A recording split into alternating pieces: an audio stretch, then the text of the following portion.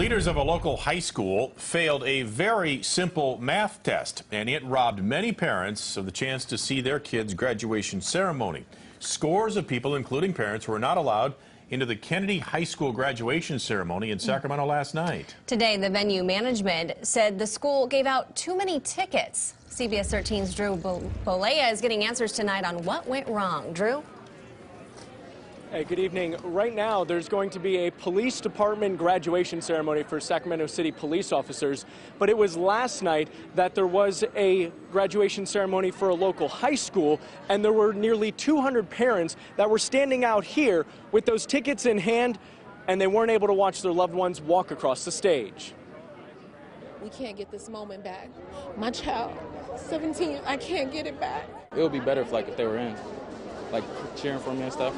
There was frustration and disappointment outside of an otherwise joyous celebration. Everybody was waiting patiently for over an hour, and then they just proceeded to close the doors on us. Shauna Hunter was one of roughly 200 people who were kept outside of the John F. Kennedy High School graduation on Wednesday night.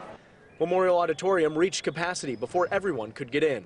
People drove from miles to see my son graduate, and they just robbed us of it. So ultimately, not everyone was able to get in.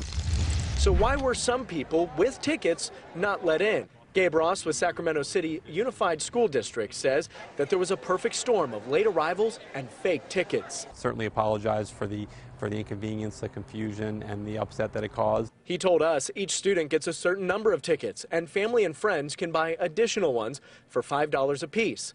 He insists that they issued fewer tickets than the venue could hold.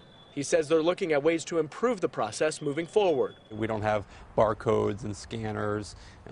It's volunteers. Tickets are generally on card stock. But Brian Chatterton, the event services manager with Memorial Auditorium, says the school system may also be at fault.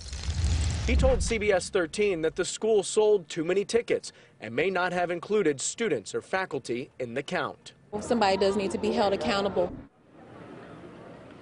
Again, the school system says that their math was correct and that they did not oversell the event. There were other graduation ceremonies that happened within the school system as well, and no other reports of counterfeits happened at those locations. Well, Drew, it's hard to believe that. How can they say their math was correct? I mean, they're not just a few people. There were scores of people out in front of that auditorium last night. They just messed up big time here.